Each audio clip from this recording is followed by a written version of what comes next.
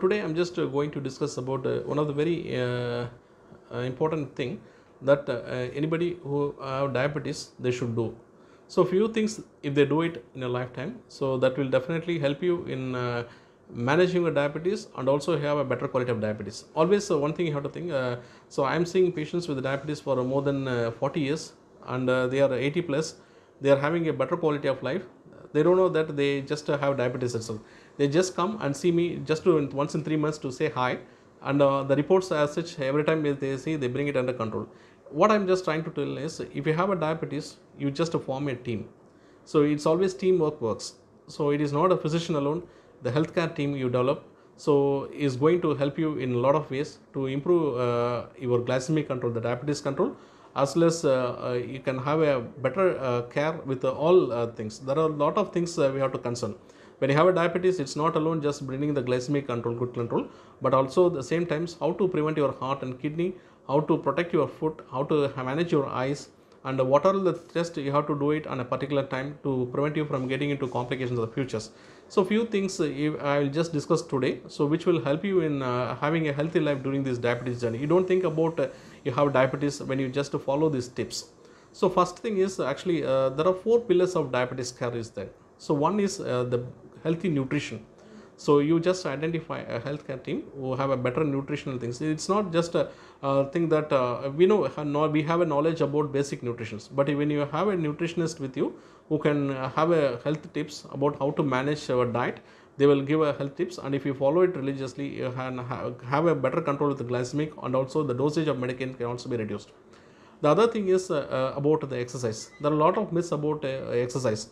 So what we have to do, what we should not do. So basically the guideline recommends 30 minutes daily, at least 5 days a week, which is going to help you in managing your glycemic control, and also some flexibility exercise, some stretch exercise, and also not leading a sedentary lifestyle. We should walk at least 10 minutes after 30 minutes or 40 minutes of sitting for some time. So these are all the basic exercise tips and you have to follow. The other thing is monitoring, and monitoring in the sense, so what type of things you have to do during a particular time. So every time actually when you visit a doctor, it is not the thing you have to do a battery of test. So it is actually discussed with your doctor. You have to do a test at a particular time. When you have a diabetes, you go for a HbA1c, that's called the average blood sugar, glycosylated hemoglobin, once in 3 months, and aim for HbA1c around 7, and it depends upon the age of the patient and also the other comorbid illness, like example patient is having a kidney problem or liver problem. It is individualized, and your doctors will discuss with the things. What is your target HbA1c can keep, so that you can have a better quality of life, that you have to discuss. The other parameters you have to check basically is their blood pressure monitoring in every visit, and even if you have a little high BP, you closely monitor in a frequent regular intervals, so that you can adjust your regular medication dosage also after discussing with your doctor. The other thing is the cholesterol. So cholesterol, the lipid profile which you can do, that will identify your good cholesterol and bad cholesterol. So the good cholesterol HDL, it should be above 45 for male, and for female it should be more than 50. And the LDL cholesterol, that's a bad cholesterol, it should be less than 100. And the other cholesterol called the triglyceride, which is going to deposit the fatty things in the liver. So and also it can just go high in a diabetes, especially if it is not controlled. It should be less than 150. So these are all the numbers you should know, and also you can discuss with your doctor. So this is the basic parameters. You have to do it on a routine things. Lipid profile you can do once in 6 months. If it is controlled, then you can do it once in a year. The basic other test you can do is your kidney functions, the urea creatinine, and then the microalbumin test, that is a urine test, that will identify any kidney damage. This you can do it in once in a year. And other test what I just took is a basic workup, like you can just do the ECG, the echocardiogram once in a year to identify your heart functions.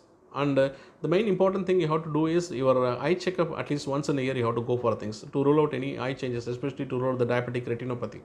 So these are all the basic things you have to do. And the more important thing what you have to do is you just monitor your foot. So whenever you go and visit the physician on every visit, and also like we care more about our face, and when you have a diabetes, your foot care is more important than the face care. You have a separate mirror for checking your foot. So you have to just check your feet regularly to identify any small changes in the feet. So these are all the things you have to just monitor. And fourth pillar comes the medication and follow. So this you have done. So diet, exercise, and then the monitoring. Next thing comes about the medications. So medications always the common mistake people will do is once a doctor prescribes the medications, they themselves do the self monitoring. Sometimes they won't follow. So they check the self monitoring. When self monitoring in the sense they check it as a random. They think if it is normal, why we have to meet the doctor? So they avoid meeting the doctors. So if they just constantly keep in touch with the doctors, they will adjust the medications. They will identify which medicines work for you, and they can give a tailored dosage of medications that will just improve glycemic control and prevent the complications in the future. So this is the one thing they have to do it. But how about the visit doctor? If you ask me, yearly 4 times if you visit the doctor, that is enough. So that will reduce your chance of hospitalization in the future also. So once in 3 months you check your HbA1c and meet your physician and take the medications what you advise, and 4 visits, that will enough for you to just bring the glycemic level under control.